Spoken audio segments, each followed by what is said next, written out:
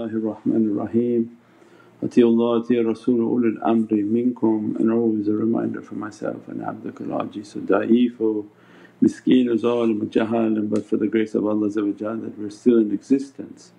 Alhamdulillah that in this month, moving into the month of the qamar and the full moon, the realities of 54, alhamdulillah, towards the realities of the heart of Sayyidina Muhammad and towards the Divinely Presence. And this is the year of immense emphasis on tafakkur and contemplation, that Allah opening and rahmah upon the immense realities of those whom have been granted a certainty, and that they entered into this world of light and malakut, and the perfection of the character in which they work upon their sicknesses, their badness and that which is displeasing to Divinely Presence. As a result of that reality they can reach to a level of certainty. And the people of tafakkur and contemplation, the people of meditation, this is we described last night, all of Naqshbandiya's reality was based on tafakkur.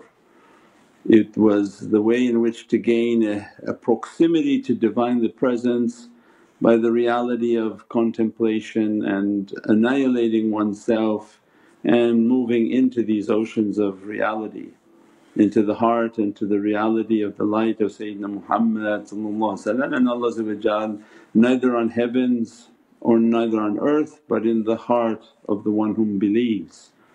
And entering into the heart of the one whom their belief was so perfected and so beatific, and that's the light and the reality of Sayyidina Muhammad, is to enter into that light, enter into the protection of Allah, and as a result to negate oneself and one's importance and all bad characteristics as a result of being nothing and negating, then entering into that reality, into that ocean of tafakkur and oceans of contemplation.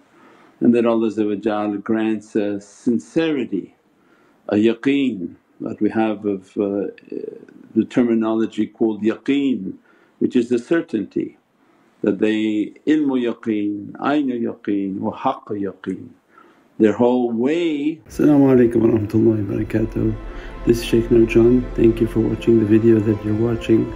Inshallah, if you're happy with the content and happy with these programs, please support the button below, the programs that we have for our orphanage repairs, our water well, Give the Gift of Life, our mobile food vans. We have now 5 vans: Vancouver, Chicago, Los Angeles, Pakistan. There's many programs that reach thousands of people and rescue foods and give those supplies to people in need. Your support is greatly appreciated. Also, be so kind as to leave loving comments and please share the stream. Every bit counts. As-salamu alaykum wa rahmatullahi wa barakatuh. In this way of certainty, as people may say, well, oh, we are from the people of certainty, but then they have to be taking from the knowledge of certainty, they have to be studying in the vision of certainty. As a result of the knowledge of certainty and the visions of certainty, that opens, that 1 + 1 opens the reality of haqq yaqeen, the truths of certainty. So it means that we must be fed from Divinely knowledges, and these are from the world of light in which have no time, and they're timeless realities. They must be training in ayna yaqeen, in which the eyes of this world can't comprehend that reality, and that all their training is to negate the physical eyes, close the physical eyes, to seek a comfort in which the eyes are closed so that the inner eye of reality can begin to open. That becomes the visions of truth with their teachings and the immense realities on how to do that, how to achieve that. And that when they meditate and contemplate to keep the presence of the shaykh, keep the presence and the coordinates of the Divinely Light so as to protect them from any type of nefarious or negative energies that would begin to attack. As a result of this certainty that they've been fed with these knowledges of reality, and then they begin to meditate and contemplate so that those knowledges become a certainty for the student, that they're opening their inner heart, they're understanding the knowledge with the spiritual vision. And as a result Allah begins to open the haqq yaqeen, in which they can witness that knowledge and witness that reality. As a result Allah dresses the soul of that servant with certainty. And these are the muttaqeen, these are the ones whom Allah granted this reality of certainty, and Allah is their defender, Allah is their protector.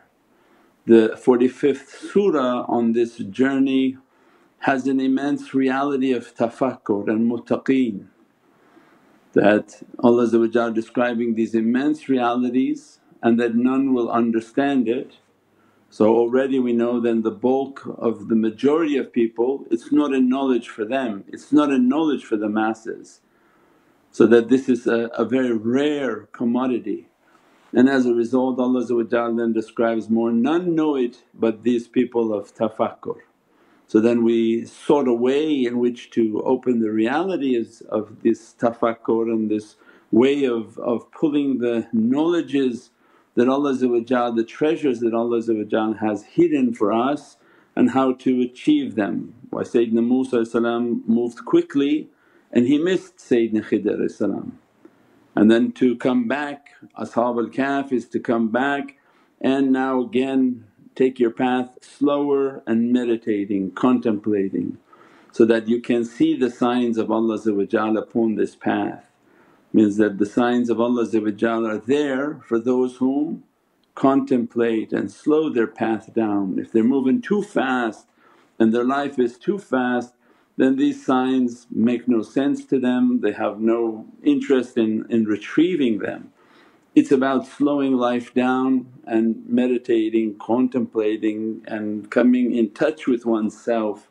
Then when they read, when they hear the sobats, when they hear the teachings, in their meditative state and their writing, they can begin to comprehend deeper and deeper into these realities. And through their muraqabah and their meditation they can begin to witness what Allah wants them to witness. As a result of that they are growing towards the muttaqeen through the oceans of sincerity, whom understood the reality, whom saw the reality, who entered into the truth of the reality. Allah grants them the stamp of certainty, that it's not hypothetical, it's certainty for them. And as a result this is a protection from Allah. So in verse 19 of Surah 45 Allah is describing, Ajit Shahzad you want to recite 45:19. 1945. أعوذ بالله من الشيطان الرجيم. بسم الله الرحمن الرحيم. إنهم لن يغنوا عنك من الله شيئا وإن الظالمين بعضهم أولياء بعض والله ولي المتقين. صدق الله العلي العظيم. May balagh Rasul Kareem. And this holy verse, its understanding is that there are going to be many shaitans on the path of these muttaqeen, and it's not something that's going to be easy, that they're just going to run to the finish line and achieve what they want to achieve. That Allah is describing that shaitan has many of his friends that have given their allegiance to shaitan, and their course is set to destroy these people. And Allah then gives a stamp of power where Allah is describing, no, I'm the wali for them, that I am the guardian and protector for these muttaqeen, those whom reach a certainty. Why when shaitan was describing, Ya Rabbi give me respite, give me time, I'm going to attack your servants, and Allah said, attack whom you wish except my muttaqeen. They have a certainty, these mukhlis, that you cannot go after them because they have a certainty. And Allah then giving in ayatul kareem that, I am the protector of these muttaqeen, I am their wali. As normal people are asking for awliya to watch over them, and Allah is then defining that, I am the one whom watches over these awliya. Because as their station, of course shaitan then is coming after them to knock them out and to take them out of the game, so that they have a clear access towards humanity. Then Allah then is showing this hierarchy of power, that no doubt that these people of tafakkur, these people of contemplation, these people of certainty, are not leaving them in the hands of shaitan and the dominion of shayateen and all of their friends. From dunya to unseen, from the dunya to the jinn whom give themselves and their allegiance to shaitans, they're all sent and they prepare this world to destroy humanity. And that's in all the other subsequent talks when we talk about how their vibration to destroy, the images to destroy, the teachings, belief, the sciences, everything to destroy the vibration and reality of humanity. Then Allah is describing that, for my muttaqeen I am their wali, I am the one whom is the guardian and protector over them. And that's why it tells that shaitan that, no, you cannot attack my mukhlas because they're muttaqeen, and as a result Allah is their defender and their protector. So it means then this is an immense station of realities in which the student is given the target is that, I want to be from muttaqeen, I want to be from the people of tafakkur, I want to have mukhlis and sincerity. And that's why there's these different names that we have Muslim, Muhsin, Mukhlis, because these are all these ranks that we said that if you just come to Islam, you entered into Islam, means you're in a path of submission. But does not yet mean that the student took to a path stronger and deeper to go towards faith. And that's why, Ya ayyuhalladhina amanu, amanu, O you who believe, believe. That belief is a constant and consistent struggle to achieve more. That like the flowing water for wudu, that you don't want your water to become stale, it loses its life force. And same with our faith and with our practices. Islam is not to keep it at a stagnant level, and many whom are born into it they do. They keep it stagnant, becomes stale and becomes something that is dying within them. And Prophet described faith and iman is like a shirt, it can become worn out, you have to take care of it and continuously revive it.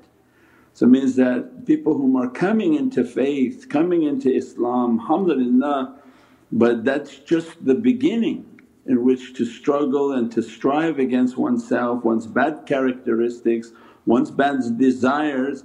As a result Allah will grant them sincerity, grant sincerity in their hearing. All five senses have to be granted sincerity. They have to have a sincerity in their hearing where they understand, they hear all the garbage of dunya, but they spend a time in which they try their best to hear the inspirations of their soul by listening to salawats, by listening to Qur'an, by listening to that which is peaceful and tranquil. As they do that, they can begin to listen to their soul and to their inner reality and deeper reality. As a result of their struggle with their ear, Allah grants them sincerity within their hearing. The servant then begins to struggle because each sense has to be struggled with. When we're approaching towards Ramadan, it's not just the fasting of the mouth, it's the struggle of each of our senses. That, Ya Rabbi, let me to struggle with my eyes, Means all the inappropriate that my eyes are being exposed to, take a path in which to close your eyes often. And to pretend that this is like my grave in which I won't see anything. I'll keep my eyes closed and asking for God's forgiveness for all that my eyes have seen, and daily asking for forgiveness, daily washing away all of the badness and bad visions, bad understandings, bad that comes through the eyes. And as a result, the one whom struggles with their vision and with their eyesight, Allah grant them a sincerity. Because Allah's seen that you're struggling with your eyes, means you're keeping your eye down, you're continuously closing and asking for forgiveness, you're continuously trying to wash and to build a vision more beatific. They see themselves at the Kaaba, they see themselves at Rawza Sharif, they see themselves in the presence of their shaykh and they say, I'm struggling with it. Yet because it's not meant to be easy. Easy is that which has no value. So you turn on the TV and everything you see it comes as an ease to you because it has no value for Allah from Allah. That which has a value, it requires a struggle. So when they fight with their eyes to keep them to be clean and begin to make their tafakkur and contemplation to see beatific visions within the heart, when Allah sees the servant struggling, then makes them to be muttaqeen for their vision. We said from all of the senses Allah is addressing, then Allah grant them then sincerity within the breath, that they understood the importance of their breath and to keep the breath to be clean, not to be exposed towards smoke and different things that would tamper with the breath, tamper with the purity of the breath. Then they begin to isolate themselves.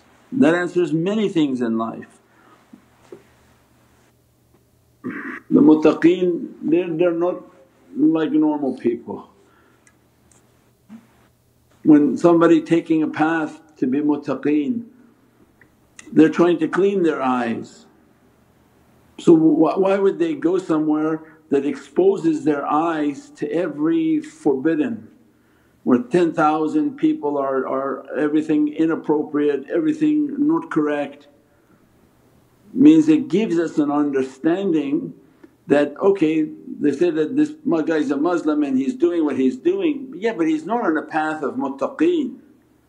Those whom are the people on a path to muttaqeen, they won't take themselves places where their eyes are going to be in danger, because they're spending all day long asking Allah forgiveness. That which is happens, it happens, but they're not taking themselves consistently into places in which their eyes are going to be in danger. How then they're asking for muttaqeen of their vision? Because if the one who's making tafakkur is not asking, Ya Rabbi please grant me sincerity in my vision, they won't be meditating, so they start to answer the questions all come in a row.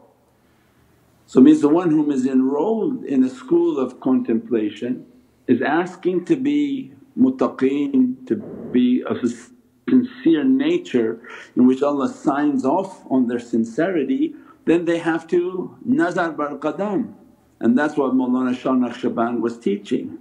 If this is the station you want, then ask yourself, why are you there at that place?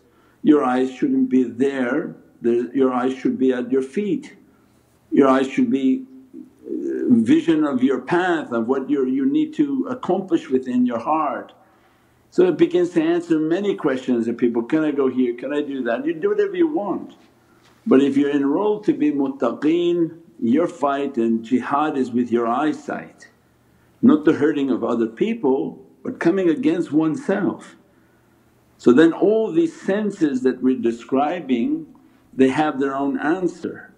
So the one who's muttaqeen of their hearing, then they ask these questions on music and sound and all of these things, it answered itself. You were asking for your hearing to be muttaqeen.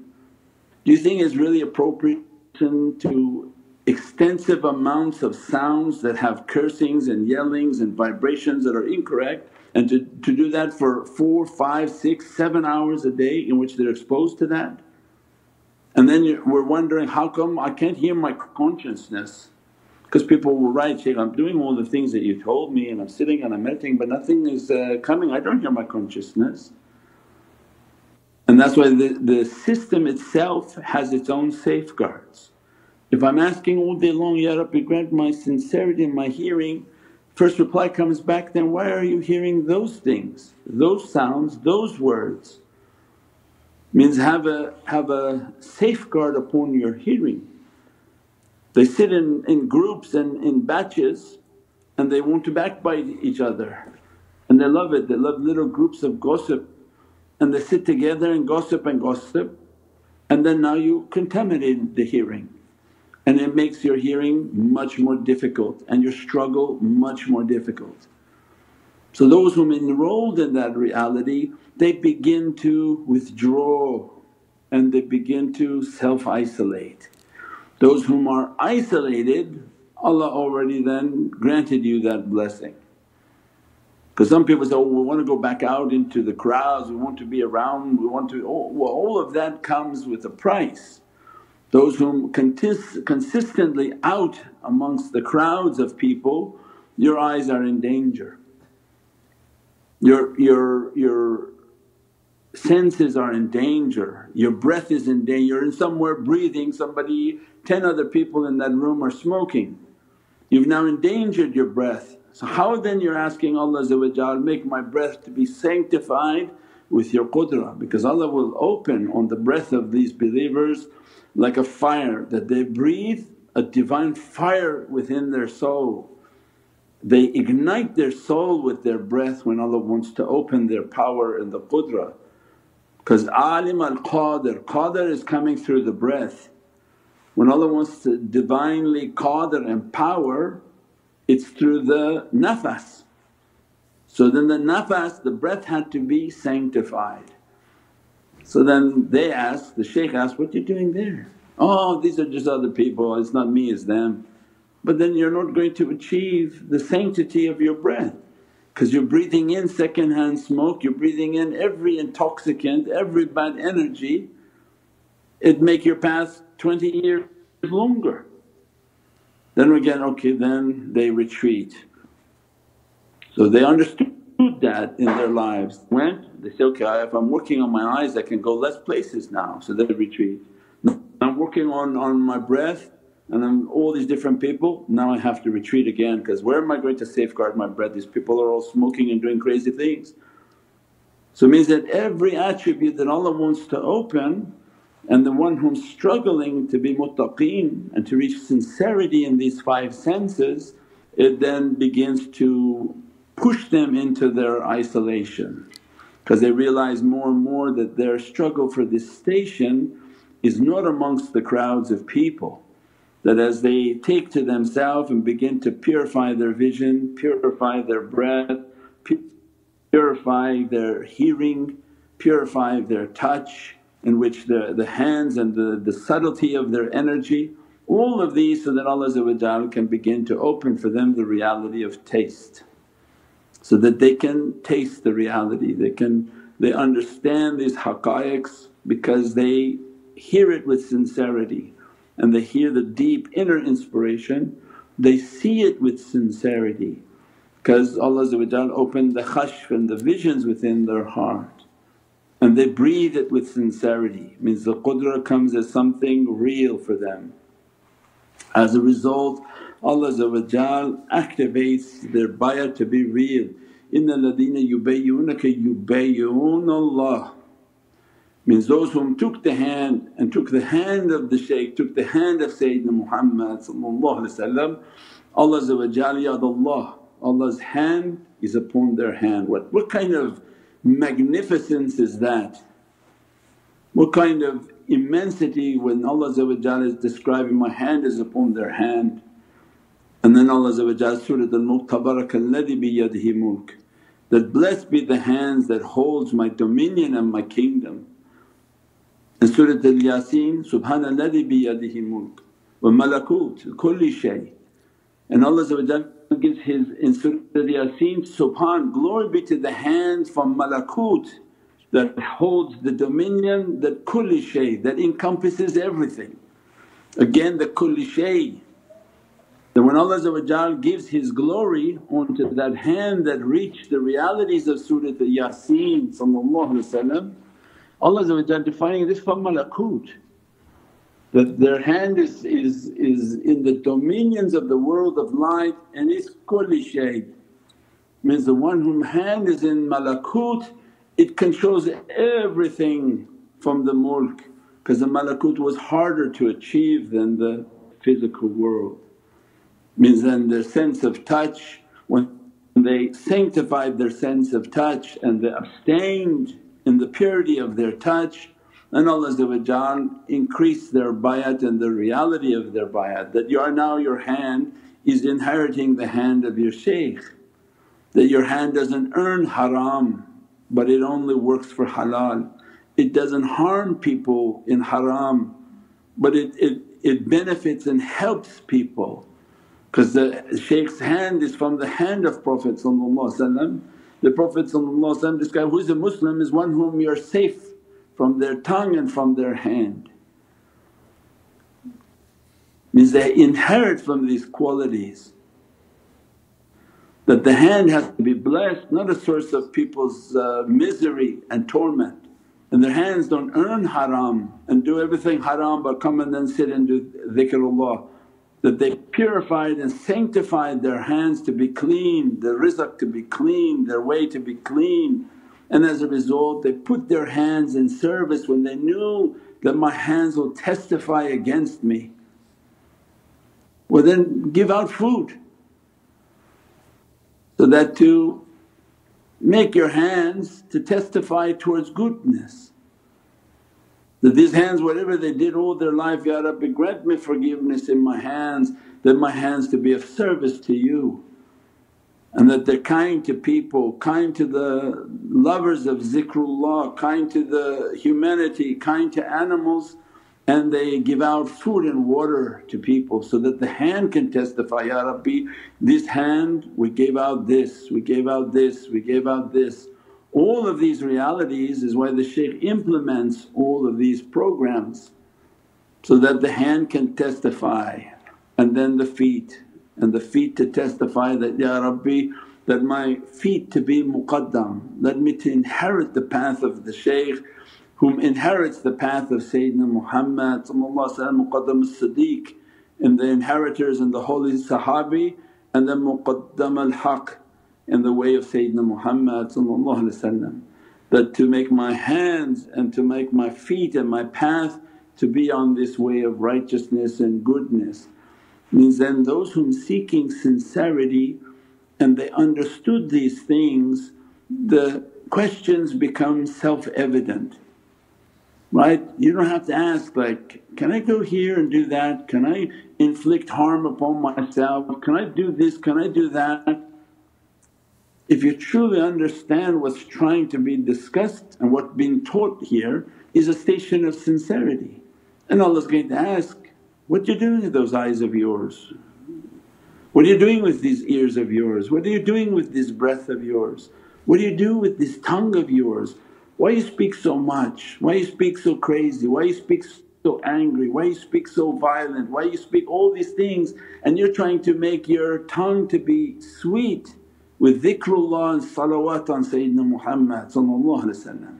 And that's why then they describe to us, make your salawats 10,000, 20,000 a day. Not 100 and 200, these ridiculous people come and say, we do 100 salawat. What 100 salawat? You gave your mouth now time to give every type of ghaibah, every type of backbiting.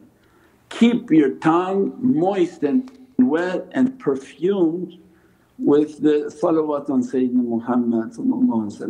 Why? So that the tongue doesn't keep speaking bad, that it's continuously in the praisings of Allah. Allahumma salli ala Sayyidina Muhammad wa ala ali Sayyidina Muhammad, Allahumma salli ala. It's a zikr of Allah and the dhikr of Sayyidina Muhammad in one.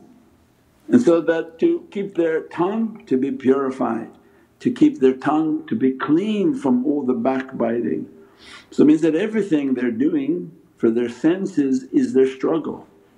When you understood that and you understood tonight's talk, it answers all of your questions on sharia. but can I mark my body up? Well, which part of these do you think is going to destroy your muttaqeen?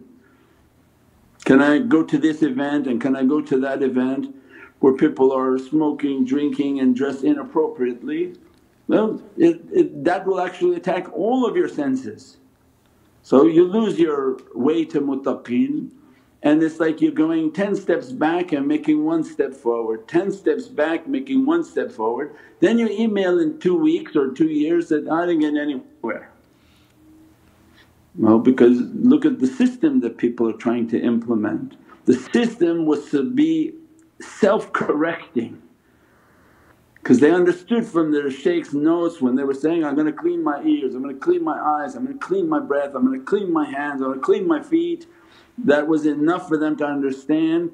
They use that like a board, that I want to clean these senses, and then every day they can answer their own questions. Where I want to go, which one of these is it going to be affecting? What I want to do, which one of these is going to be affecting? What I want to do for work, which one of these will be affected by that? These were the posts and the pillars of their reality. Someone described that, please describe the pillars and the spiritual pillars of Islam. This teaching is the pillars of Islam. That everything from the shahada, everything that we've been describing is all the spirituality of Islam, so that to open the realities of iman inshaAllah. We pray that Allah grant us an understanding, and tonight's lecture for people to write it down, this way of muttaqeen, that what are the senses that we're trying to open, all 5 senses, and that how we're going to purify them. If they can reach purity, Allah grants us sincerity on that sense. They granted sincerity on their seeing, they begin to see with sincere vision. Allah grants sincerity on their hearing, they hear their inner consciousness, because Allah is their defender. When He sees the struggle of what they're doing, it's drawing near to the reality of Sayyidina Muhammad. So Allah then describes in Ayatul Kareem that Allah will be the defender of these muttaqeen, and that's their safety, their safeguard.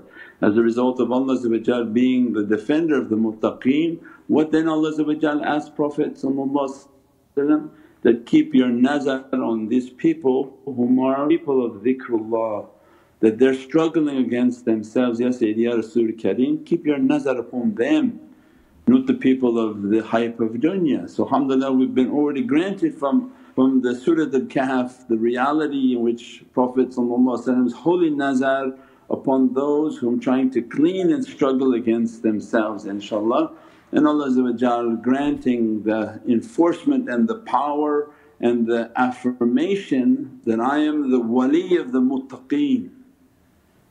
And that's a great accomplishment and a great power in reality. We pray that Allah dress us from these realities, bless us from these realities, and keep us in the company of those whom are within that reality of muttaqeen, and that under the protection of Allah, the nazar and protection of Sayyidina Muhammad, the nazar and protection of Ahlul Bayt and Ashab al-Nabi, and nazar and protection of awliyaullah fi samaa'i wa fil ard.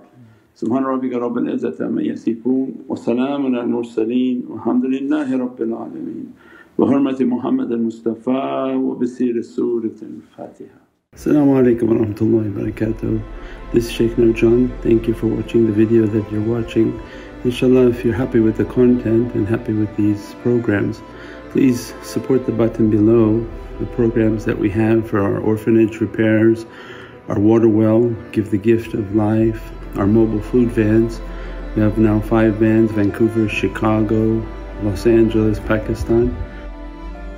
There's many programs that reach thousands of people and rescue foods and give those supplies to people in need. Your support is greatly appreciated. Also, be so kind as to leave loving comments, and please share the stream. Every bit counts. As-salamu alaykum wa rahmatullahi wa barakatuh.